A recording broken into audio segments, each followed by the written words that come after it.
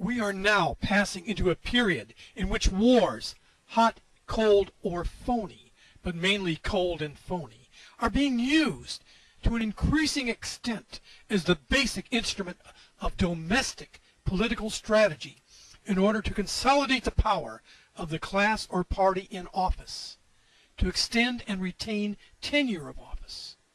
The real enemy is not nations or forces outside our borders, but parties and classes within the country that lust after power.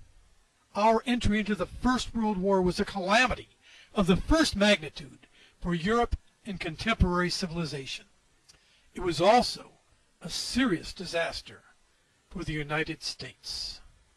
For true history, come to the Barnes Review home site, www.barnesreview.org.